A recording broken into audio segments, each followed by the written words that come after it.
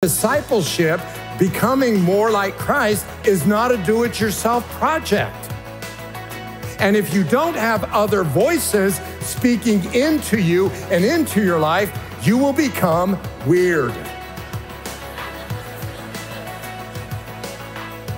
And that's not God's will. That's why you've got to have people around you who can help you so you're learning, you're being encouraged in the Word of God. We are in a series on the book of Acts, if you're new today, that we've entitled the series Power Today, and we come to Acts chapter 23. Acts chapter 23, where the title of the message is A Clear Conscience. A Clear Conscience.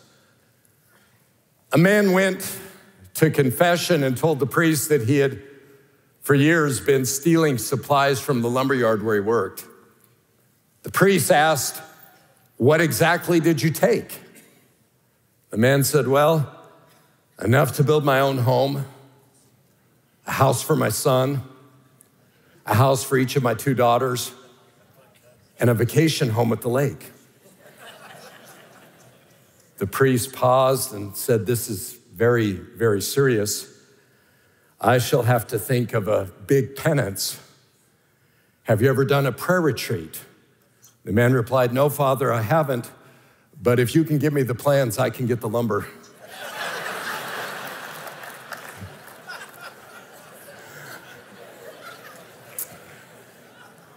When you come to Acts chapter 23, Paul makes a statement. I have a clear conscience. Remember, he has been arrested. The Roman commander is trying to ascertain what exactly the crime is that he has committed. And so he decides to have Paul appear before the Jewish Supreme Court, the Sanhedrin, so that they might be able to tell the commander what the charges are. In Acts chapter 22 and verse 30, the next day, since the commander wanted to find out exactly why Paul was being accused by the Jews, he released him and ordered the chief priests and all the Sanhedrin to assemble. Then he brought Paul and had him stand before them. The objective was to figure out what the charge against Paul was. In Acts chapter 23 and verse 1, Paul looked straight at the Sanhedrin. That's a very strong term. I mean, in other words, what's happening is he's staring at them. He's gazing at them. He's looking at them eyeball to eyeball. Why? He knows God is with him. He knows that his conscience is clear. And so with a clear conscience, there is a great confidence. That's the advantage of a clear conscience. There's a confidence that comes to a person when they know they're right before God. And he begins his defense by saying, "My brothers," in other words, as he's talking to them, he had at one time served with them. He had at one time studied with them. They knew him and he knew them. Look at what he says. "My brothers, I have fulfilled my duty to God in all good conscience to this day." It's a very, very interesting statement. Paul's saying, listen, my conscience is totally clear. What's interesting is this is not the only time Paul says this. This issue of conscience is very, very important to Paul, and it appears several times in the New Testament. You may not be aware of it. Let me give you a few examples. Acts 24 and 16. "So I strive always to keep my conscience clear before God and man." In 1 Corinthians, he writes, "My conscience is clear." 2 Timothy, he writes, "I serve God with a clear conscience." Paul has a clear conscience. And so what I'd like to do is I'd like to do something that maybe we don't preach on very often other than to mention it in passing. But in the next few moments, I want to talk to you about the conscience. Because the Bible says a great deal about our conscience. And this is important because we live in a day when secular counselors and psychologists are less concerned with understanding the conscience than they are with attempting to silence it. By dishing out counsel that says guilt is bad and it's not your fault. So when we're talking about the conscience, what we're talking about here is the conscience is a God-given, innate ability placed inside each person that helps them to sense right and wrong.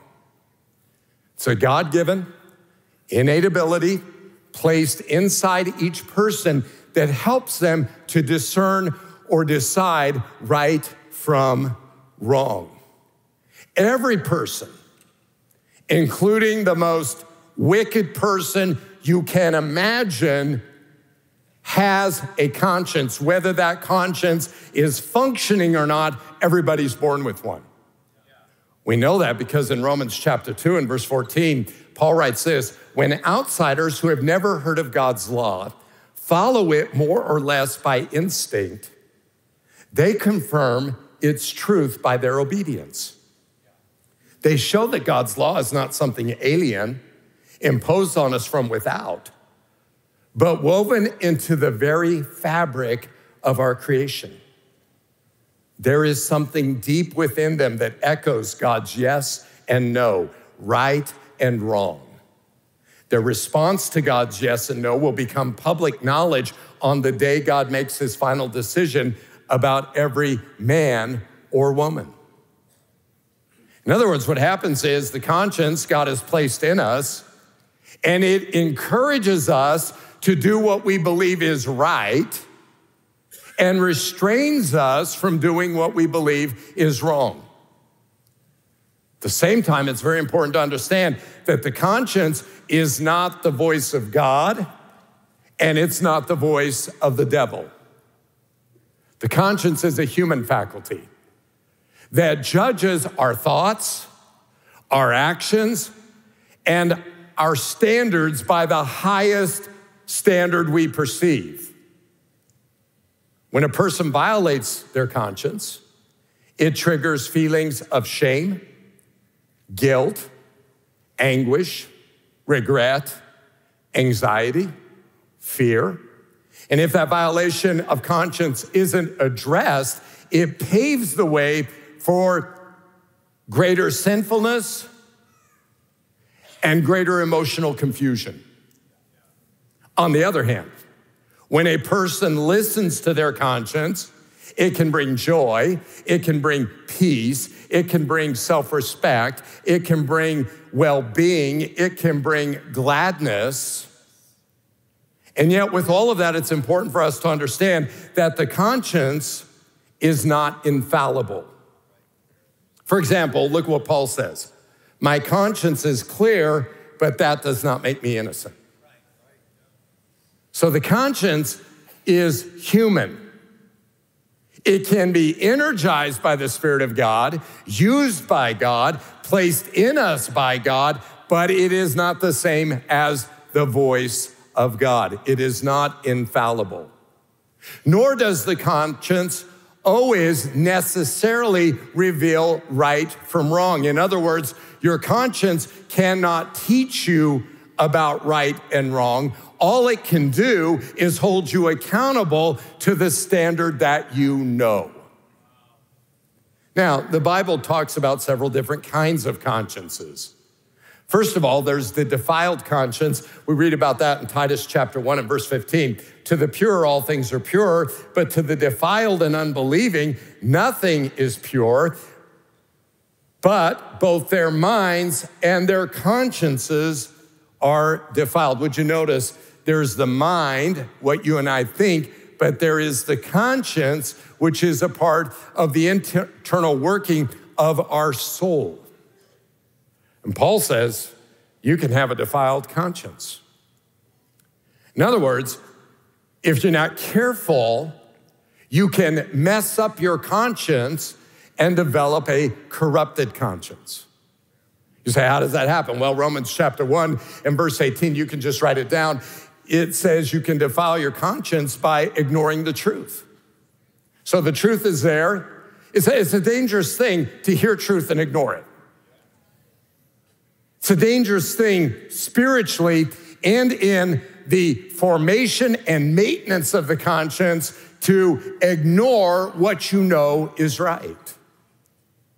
It's also possible that you can sin so much that your conscience, through your own justification of your sinful behavior, becomes corrupted and thus over time cannot give you a true reading on your situation. A defiled conscience is warped.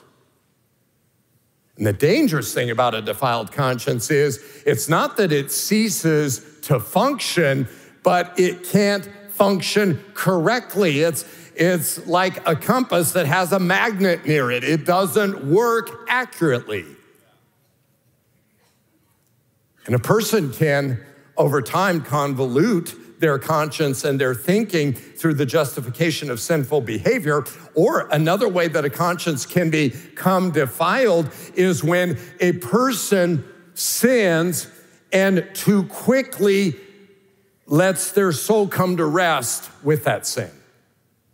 In other words, they're flippant about repentance. They don't let godly repentance have its place in working a sorrow in their heart that is used by the Holy Spirit to not only restore their conscience, but to bring them into a place of close fellowship with God after that sinful behavior has been acknowledged. The result is that a defiled conscience can shipwreck a person's faith. Because once you've decided that you are going to ignore truth, then all of a sudden, truth, rather than being absolute, especially when it comes to the Bible, when it becomes relative, when it becomes a matter of I think rather than this is what it says, what happens is people walk away from the faith. In 1 Timothy chapter 1 and verse 19, Paul says this, holding on to faith, which is not only believing in God, but believing the body of what God has revealed about himself, the faith, and a good conscience. You got to hold on to a good conscience. You got to maintain the conscience. You got to make sure it's in good operating condition. Some have rejected these and have shipwrecked their faith. And then Paul says, among them are Hymenaeus and Alexander, whom I've handed over to Satan to be taught not to blaspheme. So there's a defiled conscience. Second, there's a seared conscience.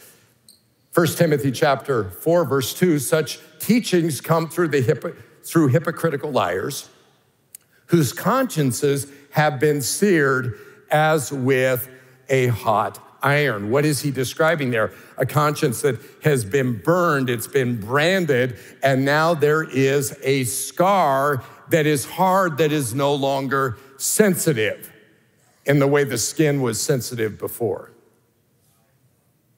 Seared conscience is one that has been violated so many times that is actually almost like covered with scar tissue, and the prick of truth can't even touch it, and it can lead, Romans 1:28, to a depraved mind or conscience. Romans 1:28 says God gave them over to a depraved mind to do those things which are not proper, a darkened mind. In a seared conscience, repeated sin, either justified or ignored, leaves the person in a condition where they have no conviction of sin. Listen, we all understand this. You read the news and you see people do things that are horrific and you say, how can they do that? And then when they speak, it's obvious they have no sense of sorrow over what they have just done, even though it was in every way evil. A seared conscience brings a person to a place where they have no conviction. They've grieved the Holy Spirit, which in Ephesians 4 tells us don't grieve the Holy Spirit, but they've grieved him to the point they cannot hear his voice. And here's the problem. The conscience is the soul's warning system. The seared conscience then makes that person like an airliner that is on autopilot but has no warning system to tell when the plane is doing something it should not do. And when a plane has no warning system, you can be sure it will crash. There's a third kind of conscience. That would be the weak conscience. And you can read more about it in Romans 14 and 1 Corinthians 8. This is the kind of conscience that is typically hypersensitive about things that are not sin. In other words, the weak conscience is the result of an immature, uninformed, fragile faith that makes things sin that are not. Usually, that conscience manifests itself with a person becoming extremely legalistic. Often people with a weak conscience tend to judge other people, when they do things that the person with the weak conscience doesn't feel they are allowed to do or they think are wrong. As well, a person with a weak conscience can find themselves constantly condemned.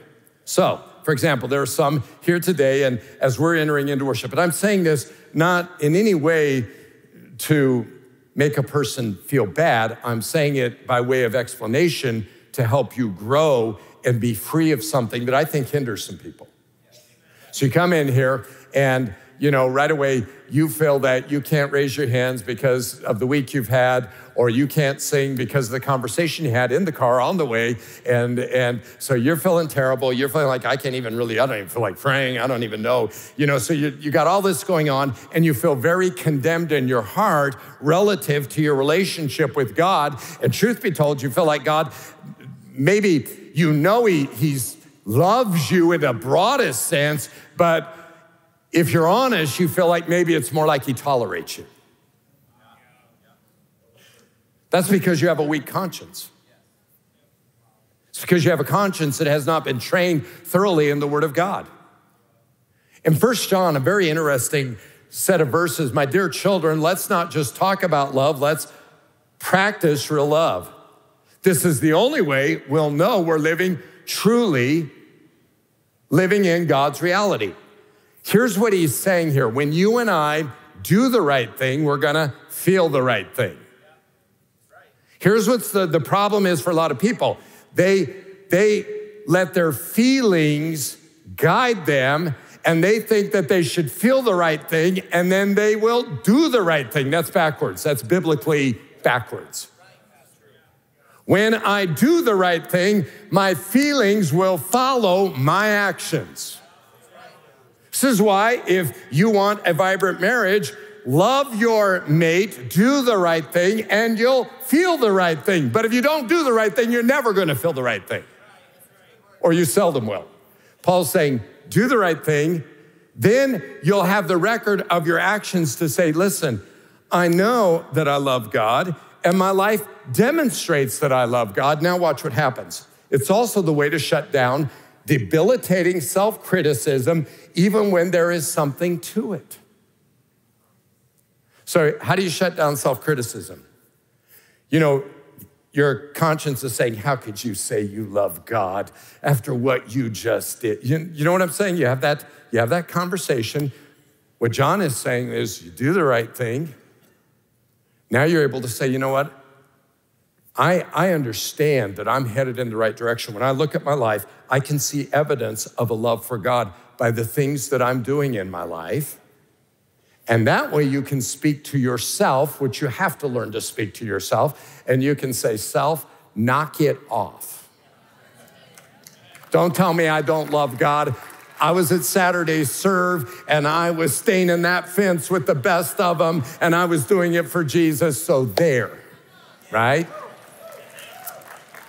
Now, here's another aspect to it. For God is greater than our worried hearts, and he knows more about us than we know ourselves.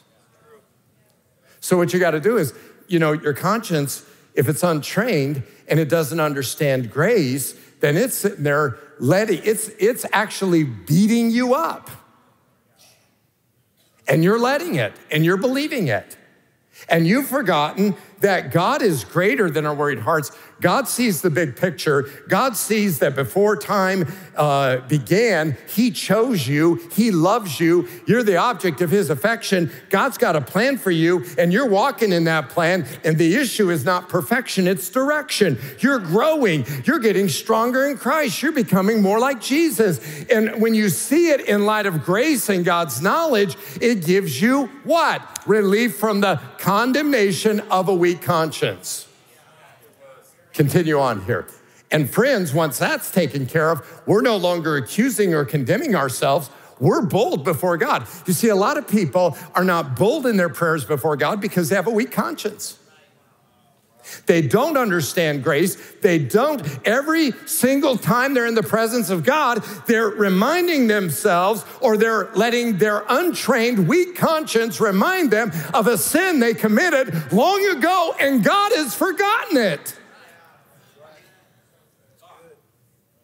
But because they don't understand grace, because they don't understand justification by faith, because they don't understand what God did for them on the cross, because they don't understand the ways of God or the grace of God or the power of God or the forgetfulness of God, in that this, as far as the east is from the west, so far as he removed our sins and transgressions from us. If God has done that for you, then why are you still thinking about it? Because you have a weak conscience. And I say that in kindness, but I say it for truth. You have not learned the grace of God and gotten it into your heart enough where it becomes the reality that guides the voice of your conscience. Friends, once that's taken care of, we're no longer accusing or condemning ourselves. We're bold and free before God. We're able to stretch our hands out and receive what we ask for because we're doing what he said, doing what pleases him. When you have a conscience that's well-trained, you're able to receive from God, you're able to boldly approach God, but when you have a weak, untrained conscience, it will ruin your prayer life. Because it constantly becomes about what you're not and what you've done that's displeased God, and you're never able to boldly approach the throne of grace. You believe then that God might do something for somebody else or listen to somebody else's prayer more than he would do for you or listen to your prayer. And the enemy loves that. The person with the weak conscience has to train their heart to understand their sin in the light of God's grace. You're forgiven, your sin is forgiven, and you are deeply loved by God. Now, when it comes to our conscience as followers of Christ, number one, we have to guard our conscience so that it doesn't become damaged. And number two, we have to train our conscience to discern good from evil. That's what Hebrews is talking about. Hebrews chapter 5 and verse 14. Solid food is for the mature, who by constant use have trained themselves to distinguish good from evil. This is the power of being regularly in the Word. The more you get the Word of God in you, the more you're going to be able to discern what's right, what's wrong, and the way God thinks about things. It trains you, and in the process of training you, liberates you. All that being said now, what I want to do, and I know when I tell you how many points I have, you're going to be like, what? But I do promise we'll go through these quickly.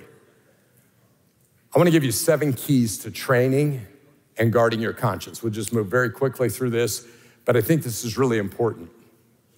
Number 1, confess and forsake known sin.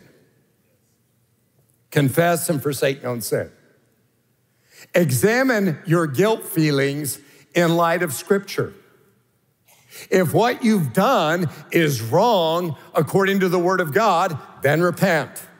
1 John 1:9 says, if we confess our sins, he's faithful and just to forgive us our sins and cleanse us from all unrighteousness. At the same time, let me say this, if the guilt you feel, if you can't find in the Word of God where it's wrong, then at that point you need to train your conscience.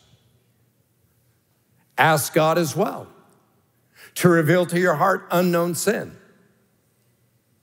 Because all of us are capable of doing things either unintentionally or doing something and we're not aware of it, and then all of a sudden, later only to find out it was something displeasing to the Lord. I mean, this is what the psalmist has in mind in Psalm 139 and verse 23. Search me, O God, know my heart, test me, know my anxious thoughts. Listen, if there is anxiety, now let me be clearer.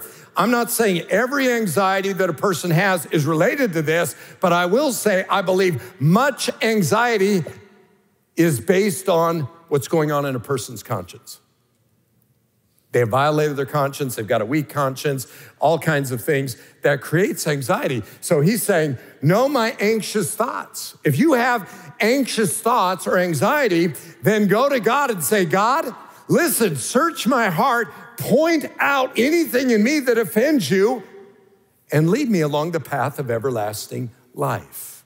God, if there's something I've done that has offended you, I've got this anxiousness in my heart. Lord, I don't know if I'm gonna ask you, did I do something that's offended you? Because if I did, please show me. I wanna take care of it right now. And when he shows you, take care of it. Repent and go forward. Number 2, ask forgiveness of those you have wronged. Don't say, oh, well. Don't chalk it up to your Irish temper. Don't say, well, they know I love them. If you have sinned against them, if you have wronged somebody, make it right. Matthew chapter 5, verse 23. So if you're offering your gift at the altar and there remember that your brother has something against you, and honestly, I believe this is something God does often in a worship service. You're in the presence of the Lord. All of a sudden, God brings things to your mind. In fact, I believe he's doing it right now. When we're talking about this, there's some of you and you're thinking right away of a situation, a circumstance where you've wronged somebody. Here's the counsel. Leave your gift before the altar and go. First be reconciled to your brother and then come and offer your gift. In other words, be right with people and then you'll be right with God.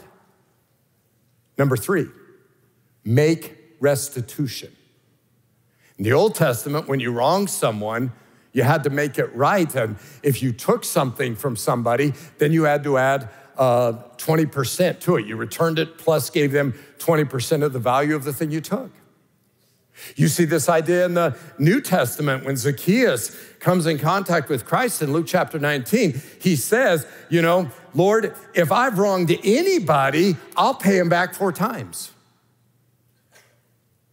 Paul says to Philemon, he says, if Onesimus owes you anything, charge it to my account. In other words, there's this desire to make people whole, to rectify what's wrong. Genuine repentance wants to make it right. I'm sorry and repentance are not the same. And especially when you say, I'm sorry you feel that way. When I hear that, I just get a spirit of slap. It's just, you just want to slap somebody's face and say, what in the world? Sorry you feel that way. That's like pouring salt in the wound, really. Make it right. If you stole something, give it back. Or buy a new one and give it back. If you told somebody a lie, go back and correct it and make it true. If you told them the truth in a way that caused them to believe less than the truth, you need to go back and rectify that. Number 4, I think this one is really important. Don't procrastinate in clearing your wounded conscience. Now, let me just say, whenever the Holy Spirit speaks to your heart, do it. The longer you wait, the harder it will be to do. This is true of everything. So if he speaks to you about going and witnessing to somebody, it gets harder the longer you wait. He speaks to you about going and praying for somebody, harder the longer you wait. He speaks to you about giving something, either to the church or to somebody, harder the longer you wait. The Holy Spirit speaks to you, act on it quickly. Some people put off dealing with their guilt, thinking that their conscience will clear itself in time, but it won't. And here's the problem with waiting for your conscience to clear. Because what happens is procrastination allows the guilt feelings to fester inside you, which in turn generates depression. Again, so I'm gonna name some things, and I'm not saying everybody who experiences those things, this is the cause. I'm just simply suggesting it may be. So when you allow you're not dealing with it, you've got the guilt feelings, you know you did wrong, you're not dealing with it, you're not making it right, what that does over time, it generates feelings of depression, anxiety, and other emotional and physical problems. And then what happens, guilt feelings can persist long after an offense has been forgotten and then spills over into other areas of a person's life, which is why you have people who feel guilty, but they aren't sure why.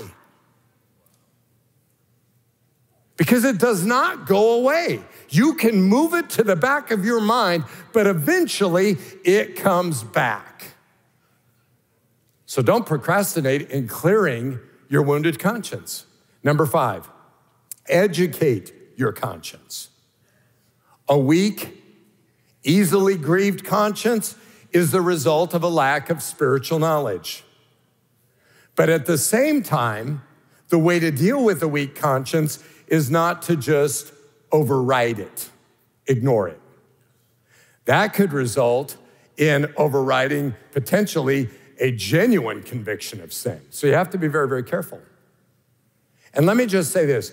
Don't ever encourage people to sin against their conscience. You say, like, what do you mean? So like you have people and maybe they believe something is wrong that you don't believe is wrong. So cards, playing cards. You're like, sin? I didn't know that was a sin. Well, you're probably like me, raised Presbyterian. We played cards all the time. But when I started dating Debbie, she never played playing cards. And I mean, I'd grown up playing all kinds of card games. And she was like, no, that's wrong. That's sin.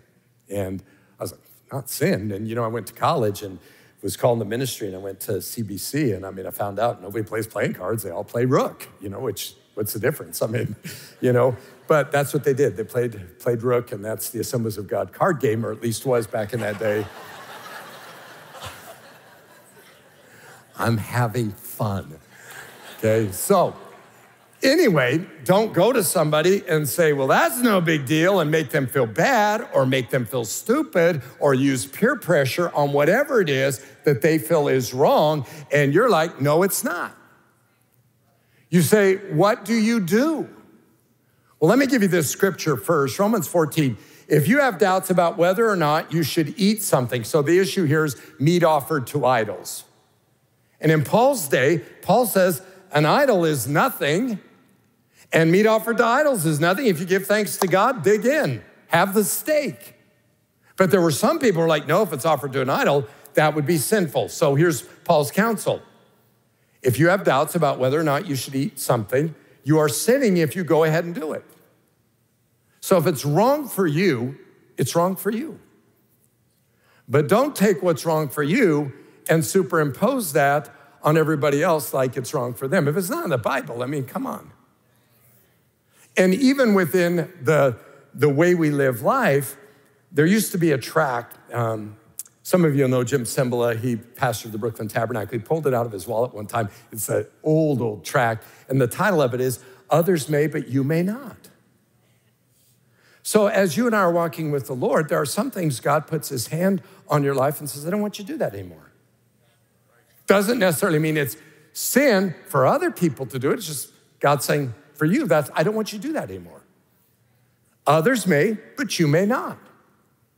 So if something is not right to you, but it's not clearly in the Bible wrong, then keep that between you and the Lord, but don't run around and be the God squad and try to impose what God has spoken to your heart or what you feel is part of your serving God in holiness. And I'm not saying that facetiously, I'm saying it literally. As we walk with the Lord, there are times God says, I don't want you to do this. Could be what you listen to. styles of music. You know, he may tell you, listen, you can listen to this and this, but no country music. You know, so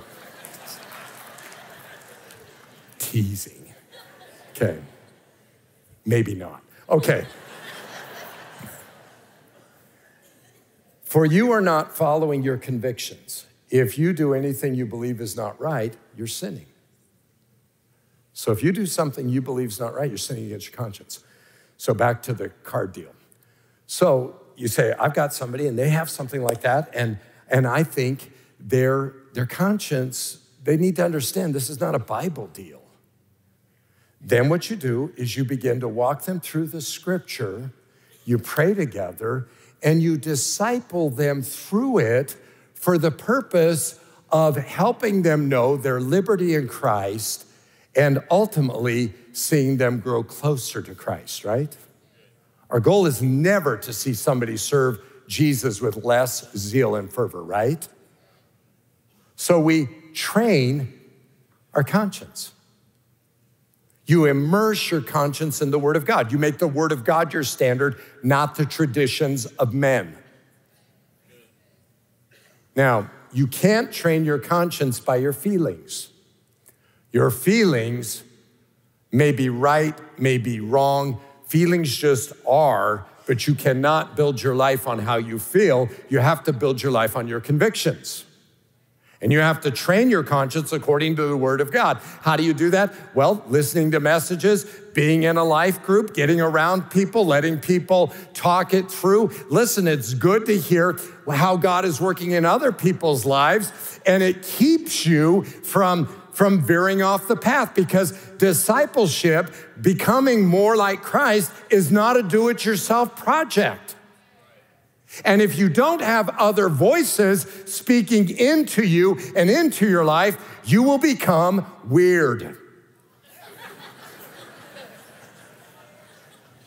And that's not God's will. That's why you've got to have people around you who can help you, so you're learning, you're being encouraged in the Word of God. The conscience has to be trained to see both our failings and our faith in the light of God's grace. Otherwise, it will become overly accusing and prone to causing a person to doubt their standing before God, and you'll constantly be thinking you're unworthy. So again, this is why it's good to get in a life group. This is why it's good to talk about these things, so that you can be freed from that, so when you come in here, you don't have an accusing conscience working against you. Number 6, study and obey the Word of God. Psalm 119 says this: how can a young man keep his way pure? By living according to your word. I seek you with all my heart. Do not let me stray from your commands. Verse 11, I have hidden your word in my heart that I might not sin against you. That is such a good practice. So if there's an area where you struggle, an area of sinfulness, ask the Lord to give you a scripture that addresses that. And then memorize it. Hide it in your heart and use it. Draw it like a sword every time. The sword is the Word of God. Draw it and use it to fight the enemy and to fight the flesh and to fight temptation. Let the Word of God train you. Let the Word of God revive you. Psalm 19 says this in verse 7, the law of the Lord is perfect, reviving the soul. It makes you new. And number 7, respond quickly to the prompting of the Holy Spirit. There's a statement that appears 3 times in Hebrews chapter 3 and once in Hebrews chapter 4. And it's this statement. This is the first time it appears, Hebrews 3:7. That is why the Holy Spirit says, today when you hear his voice, don't harden your hearts. In other words, when the Holy Spirit comes to convict you, listen, when the Holy Spirit comes to convict, it's not for the purpose of condemnation, it's for the purpose of restoration. Repentance that leads to restoration and renewal of relationship. So when you hear his voice, don't ignore his voice. When he's speaking to you, don't put it off. Don't ignore what he's saying. So go back to Acts chapter 23. Paul says, I fulfilled my duty to God in all good conscience to this day. He'll say in 2 Corinthians this, which I think is such an amazing statement. We can say with confidence and a clear conscience that we have lived with a God-given holiness and sincerity in all our dealings. Can you say that? Can you say with confidence, I've lived with a God-given holiness. I've lived with sincerity. You could translate it integrity. I'm living in integrity in every area of my life. I'm doing that. It's an amazing statement. But if Paul is making that statement, it's because Paul is saying to us, follow me as I follow Christ. He's saying this is the standard. This is where we should be living. There's power when you're living there. There's peace when you're living there. There's joy when you're living there. There's a fullness of faith when you're living there. So I want to ask you a question. Do you have a clear conscience? Could it be that as I've been talking, there have been things that have come up in your mind? I believe so. I believe that's the way it works. The Holy Spirit begins to address us as we hear the word of God spoken. Puts his finger on certain things and says, this is an area that I want to help you with. If you don't have a clear conscience, maybe it's because you're tolerating sin in your life. And the danger with that is if you tolerate it long enough, it not only defiles or warps your conscience, but it can ultimately sear your conscience, where the Holy Spirit has nothing left to say. And if he was speaking, your conscience so seared you couldn't hear his voice. Or maybe it's because you don't know Jesus and you've never opened your heart to him. And that's why you don't have a clear conscience. Or maybe it's because you knew him at one time and now you find yourself in a backslidden condition where you're living away from him. You know, for some people, the conscience screams so loudly about their sinfulness, they don't know what to do. And maybe that's you. Maybe you're saying, you know, John, you really don't know where I've done, and you treat this like somehow I can just move on, like I can somehow get beyond it, and I don't know how I can. And I don't know whether God will accept me, even if I could. Listen to this, Hebrews 9. Just think how much more the blood of Christ will purify our consciences from sinful deeds so that we can worship the living God. Isn't that beautiful? The blood of Jesus can cleanse your conscience. The hymn writer put it this way: there is a fountain filled with blood drawn from Emmanuel's veins. And sinners there beneath that flood lose all their guilty stains. Amazing, isn't it? He can clean your conscience. He can make it like new. He wants to, he will, he does it to people who look to him. Thank you so much for joining James River Church on our YouTube channel. Our prayer is that you were encouraged and your faith was strengthened today. And we want to let you know that we'd love for you to be a part of our online family. As well, we'd love if you subscribe to our YouTube channel and press the bell for notifications. You'll be so glad you did, because we're always putting out great sermons, new worship content, and it helps you know when we go live for our weekly services. We hope you have an amazing day, and thank you again for watching. God bless.